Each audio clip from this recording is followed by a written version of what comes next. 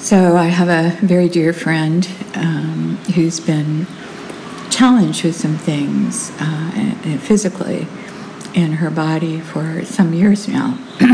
And she has, you believe God on every level, and it, instead of even moving and getting better, it appears and seems as if it's getting worse.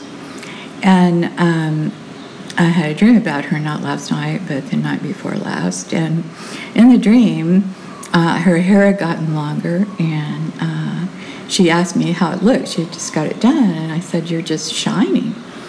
And, I reported that to her, and it was encouraging. But this morning, the Lord just really started ministering to me that this was not just for her. This was for the body of Christ. It is a big message because a lot of you have been looking at circumstances and believing God for a lot of things, big things, major, serious things, and instead of getting better, they just seem to be getting worse. And the Lord brought to my mind this morning, and it's a great story, a true story, John G. Lake, and I've got his book of testimonies and various sermons he has done. And in this book, I think it's in this book, he talks about, and it might not even be him now I'm thinking about it, but there's a true testimony. He is talking about this young lady who came up for prayer, and she had this huge goiter on her neck. I'm talking about the size, almost of a bowling ball. And she just believed and received her healing. And she was a beautiful young lady, except for this goiter, I guess. And she was young, like a teenager, late teens. And she believed her healing. And so every Sunday, she would get up and testify how the Lord has gloriously healed her. And, time went on, and I'm talking about years, and nothing happened. And finally, after years and years of this, the pastor, everybody's just shaking their head and going, "Poor thing, she's just in delusion," right?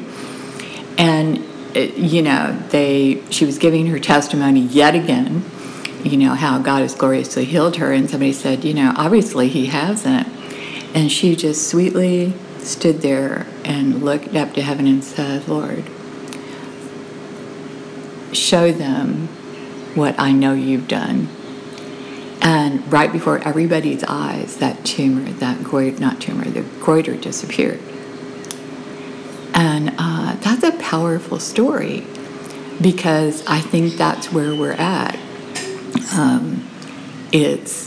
And in the dream I had about my friend, her believing God against all odds, against everything of what it looks like. And then all of us, these many years, who have been believing God against everything that looks just totally contrary, is actually building up to a time and a place in space, time, space, and place where God can manifest what he has already done. And I think that's where we're at. And I think it's a glorious Passover message that in the face of all the circumstances that look just the opposite, we are going to see manifestations of God. I love the word Tiffany. I like Tiffany's as a store. But when I found out I like their perfume, and the old perfume, not the new perfume. Anyway, the word Tiffany actually means manifestations of God. So I love that name. I didn't used to like that name, but it comes from Epiphany, manifestations of God. So I think this is where we're at. I think if you have held on against all odds, against everything else, number one, you're a shining example to unbelievers and believers alike, and you will see the glory of God.